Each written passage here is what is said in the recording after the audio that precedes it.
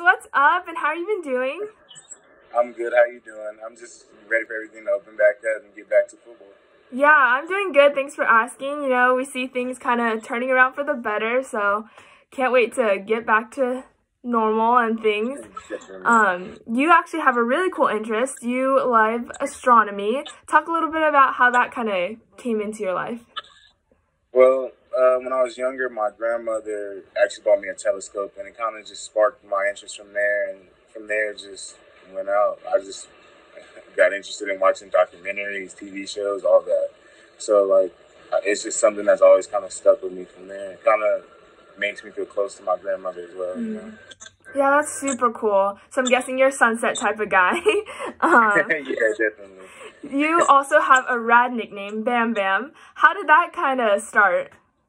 Well, two coaches were talking about, in high school, two coaches were talking about how I didn't shy away from contact, even though I'm not big. I'm going to be honest.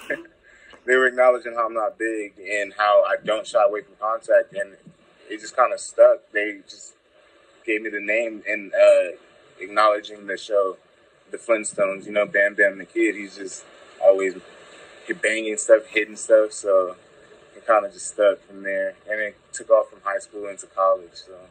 Yeah, and is that nickname like something your friends and family call you, or is it more like a team thing, or? It's more of a team thing. For sure. Talking about your team, you had a great season. Reflecting back on it, what has been your favorite memory or lesson? Favorite memory, I'm going to have to say week 1, Pumbaa's stop against Khalil Tate on the 1-yard line. That was the start to a great season, so it kind of is like something that I'm always look back on and just remember that team by.